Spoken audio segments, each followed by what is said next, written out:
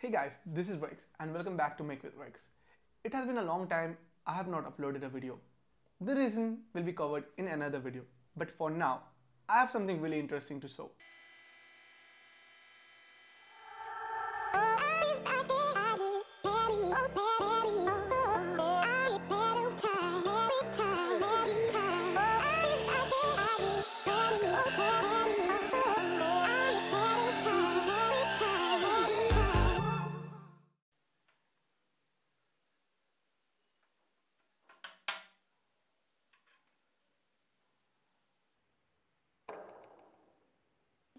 Now what you just saw was PETG in action.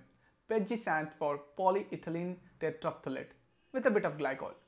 Now we use the original version PET in our daily life a lot, like in plastic bottles, like this one, and mostly in food containers, like this one. But for 3D printing, we use something like this. Now I have been printing on PLA for a long time and it is really easy to print it on any printer, but it lacks strength and flexibility, which might be required for some specific parts. Now as an alternative you can use ABS, but since I print indoor, it's something I really want to avoid. So the solution is PETG. PETG is a bit tricky to print as it doesn't want to stick to the surface easily, but it sticks to the bed with the help of a glue stick. You need to change the extruder temperature to 230 degrees Celsius and the bed to 60 degrees. Also, you need to increase the retraction distance a bit to avoid stringing. This vase with PETG on my ender too, and my god, look at the flexibility.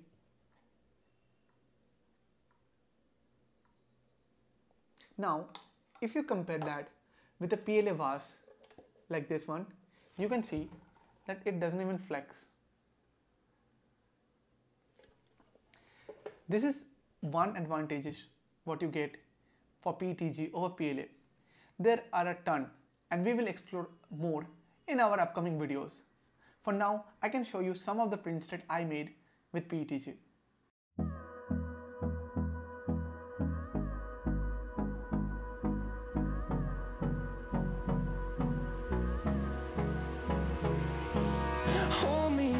Till I get up, time is barely on our side.